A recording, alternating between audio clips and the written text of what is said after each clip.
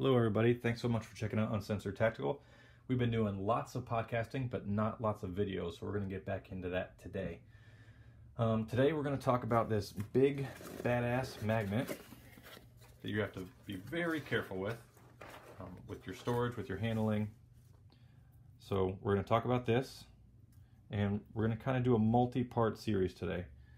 The first step is, if you haven't yet, go over to the website and go to this original article called Deadbolt Magnet Truth.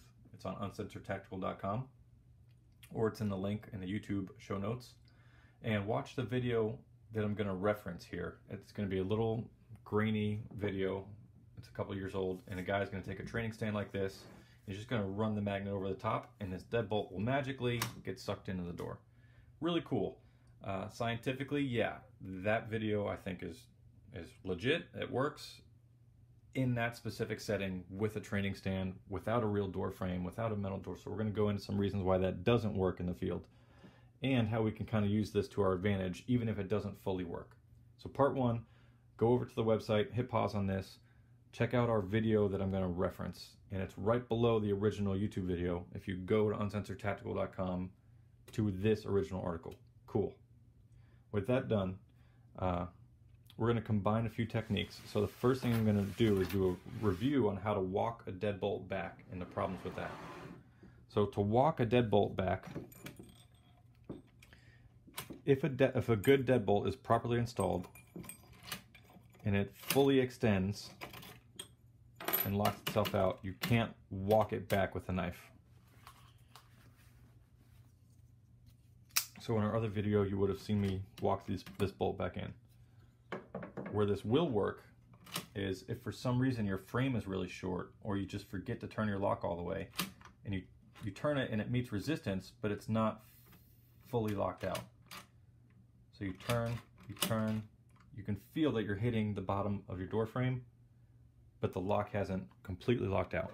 With that scenario, you can bite down on that bolt and start to walk it in. Now you have to be on the pull side of the door for this to work, because of the back of that door frame, you can't push your knife in there. Okay, so that's basically a review. You can go check out that other video as well. It's really short. You're not really missing much if you've seen this one. So the magnet technique, one of the reasons that won't work in real life often is if you listen very carefully.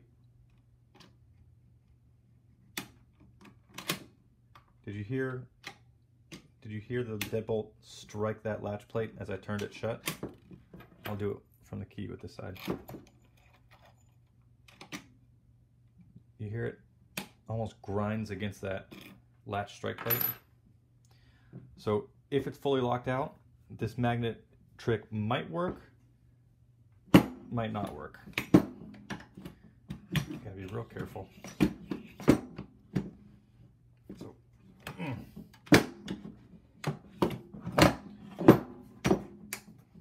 As you can see, the deadbolt is still there. There's a few reasons this won't work. One of them is it will grind against that plate. So there's pressure on this. So if you try and pull this in a direction with the magnet, the actual door frame and the door are creating this binding pressure on your deadbolt. That's one of the reasons this won't work. Another reason this won't work is a metal door. And another reason this won't work is you're on the push side of the door, so you can't see the bolt. If there were a lock here, it doesn't matter which side the lock is on for deadbolt training. So this frame will kind of get in the way, and it won't really let your magnet set in the position you want it. So those are a few problems that we're going to see when we go to our metal door next. And I'm also going to show you how to combine walking a deadbolt back in with a magnet. So let's go do that. Alright, the first thing you'll notice right off the bat is that, wow man, that magnet is strong, is that I had this magnet in a sock. It's a clean sock, don't worry. So the first thing you'll notice is that it's in a sock and it's already pulling against that door. So let's go ahead and lock that deadbolt out. And it won't walk in because it's fully extended and properly installed. So because the door is metal, it already takes away from some of this pulling force and kind of sends it in different directions. But let's say I can partially get this to work. So let's say that I'm attacking this door and I can see the bolt from the outside. I can see that gap in the door frame. I've tried to walk it in and it doesn't work. Now I try to do this magnet technique and that doesn't work. But what does work is that if I can get the bolt to move just that 1/8 of an inch, now I can take out my knife because I've defeated that elbow lock mechanism. So I take my knife out carefully. Now I bite into it and start walking it in. So a lot of the lessons I teach in my tactical lockpicking course, which is titled Entries and Escapes, a lot of the methods I teach are 3 parts. So you have a technique, so the magnet.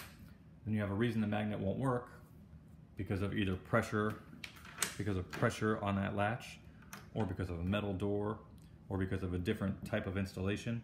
And then I'll also show you a way that even with that defeat, you can overcome that defeat as well. So there's kind of 3 parts. So like an attack, a counter, and then a counter attack. This is one of those. I'm really happy to share that with you guys. Please leave some comments in the YouTube section. And if you have any questions, comments, concerns, email me at uncensoredtactical.com, or I'm really active on Instagram at uncensoredtactical. And if you want some good high quality training where your instructor won't lie to you and make you think techniques are super magic, hit me up for a training request. And I plan on having a really busy summer. So get in on that early, and I'd love to provide you guys with as much freaking value as I can. Again, thanks so much for checking out our videos. See you next time.